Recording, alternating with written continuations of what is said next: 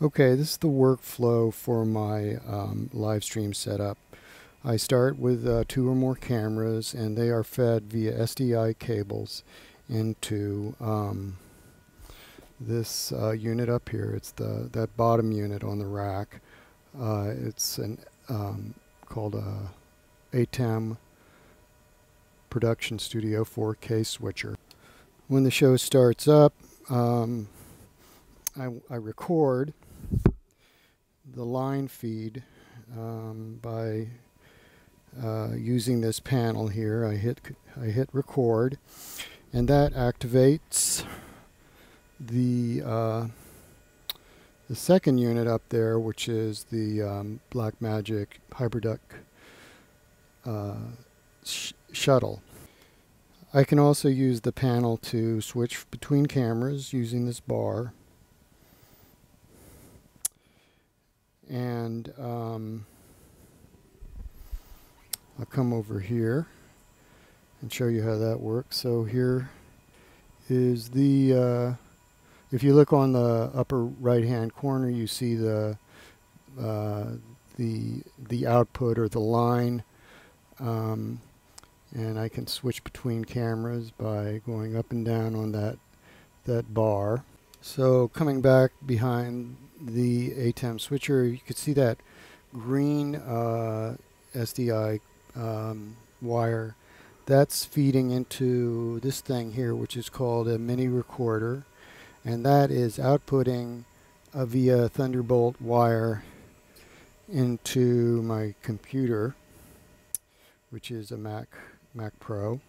And here's the front of that. And so I'm using a program, an encoding program called, I guess it would be like a switching program called Wirecast, and that's how I get the content online. And I can show you that I'm just kind of toggling between the cameras again. When the show is done, I'm going to just stop. Whoops, we're right here. Stop the recorder, and up here I'm going to grab the SSD drive and swap it or transfer it from the recorder to a player, and then I can access the material that I recorded and that I live streamed with, in my case, I use Final Cut Pro. And what's good about it is since it's getting its input from SSD player, it's not like you have to upload the files. You can use the SSD as, you know, a separate drive, and you don't have to spend a lot of time uploading files. So that's about it. From camera to switcher, controlled by panel,